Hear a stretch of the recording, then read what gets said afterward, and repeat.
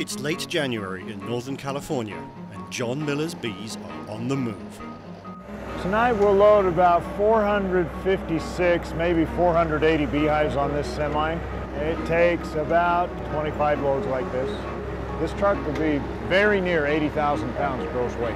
They're good. John Miller's operation is part of the largest annual bee migration in the world, and it's all because of these.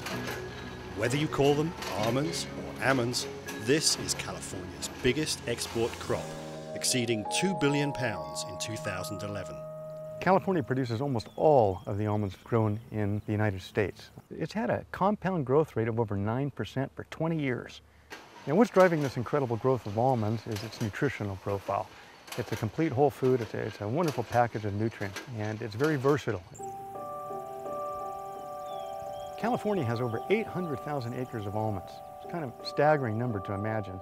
While there are native insects that derive nutrition, that visit for pollen and for nectar, we need to be able to bring in these quantities of bees, the European honeybee, to effectively cross-pollinate each of these flowers. And so at 2 colonies to the acre, 800,000 acres, we require 1.6 million colonies, 60% of all the bees in the United States required in California for pollination of almonds. A third of our diet, over 90 different foods, are depending on these honeybees that visit the almonds, and then they go visit the cherries, and then they make broccoli, and they help develop onion seed all over the United States. The reason the European honeybees are so good at this job is that they're domesticated and we know where they live. So at night when it gets cold and the sun goes down, they come back to their house, we can load them on trucks and we can move them to the next crop. So these bees are doing real good. This is all new wax right here, and that's an indicator that they're doing well. A successful almond grower needs to know a lot about honeybees, and Dan Cummings is no exception. In addition to farming over 9,000 acres of almonds and walnuts, he also breeds queen bees, which he supplies to beekeepers around the world, like John Miller. Let me find the queen. She's usually in the safest, warmest part of the hive, which is usually the center 3 frames upstairs, and there she is. She is the mother of the colony, 1 per hive. She's constantly emitting a pheromone called queen mandibular pheromone that assures the colony all is well. Mommy's here.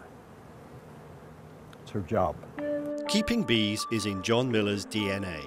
His great-grandfather, Ennie Miller, is widely acknowledged as the founding father of migratory beekeeping in the US. A little more than 100 years ago, there were no highways, there were no interstate systems, but there were railroads. My great-grandfather went to Southern California one winter and saw the orange trees in bloom in February and March. I thought, if I could get my hives from northern Utah in the winter to Southern California for this early bloom, for this honey source, he could make more honey. This is remarkable. This hadn't been done, and it's the first large-scale migratory beekeeping since the Egyptians oared them down the Nile 3,000 years ago. See, it's a nice day to be out gathering pollen. Somewhere out within a mile of this spot, mustard plants have begun to bloom. Somewhere out here, early wild daffodils have begun to bloom. And somewhere out here, bees are finding this pollen and bringing it back to the hive. That's like a miracle. This is last year's honeycomb. It's easy to share John's lifelong admiration for these amazing insects. And that's really good. But in recent years, this fragile partnership has faced a growing list of challenges inside and outside the hive. In part 2, the urgent quest to understand what's killing America's bees.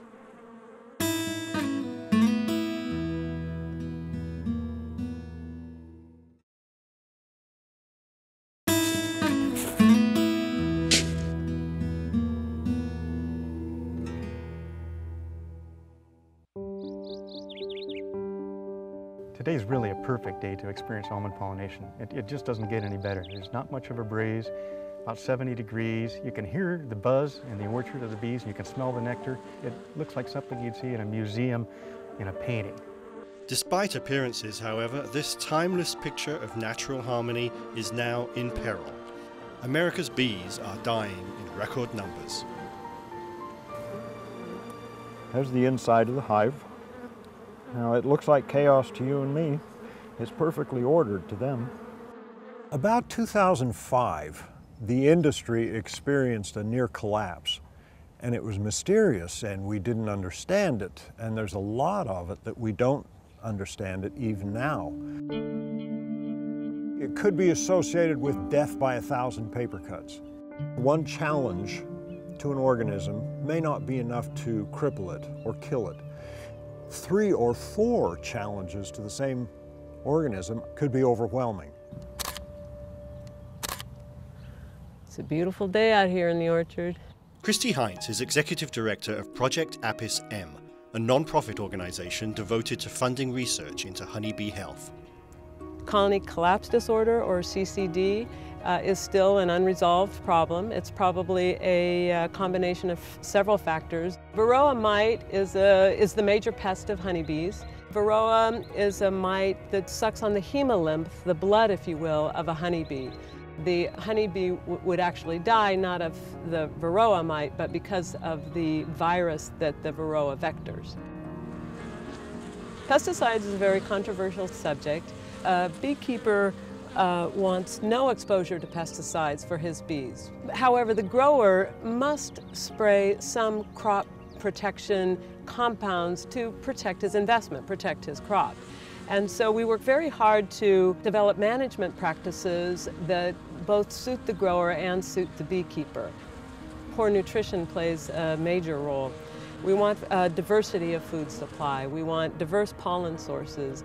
Because of our specialty crop grant funding from CDFA, we do have funds available to purchase seeds and do demonstration forage plots for honeybees to help us figure out which plants are best to complement our crop plants in terms of providing diverse nutrition for honeybees.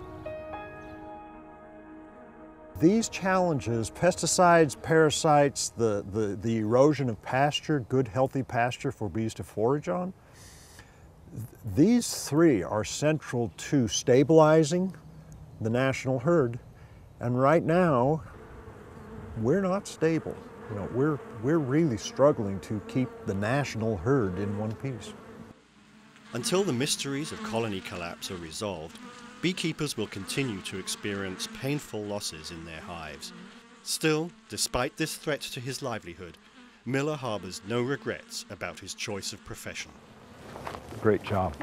I was put on this planet to keep bees in a box. From the age of 6, I knew what I wanted to do, and I've always loved the bees. I have the best job in the world. I have this great privilege of working in the agricultural sector in California.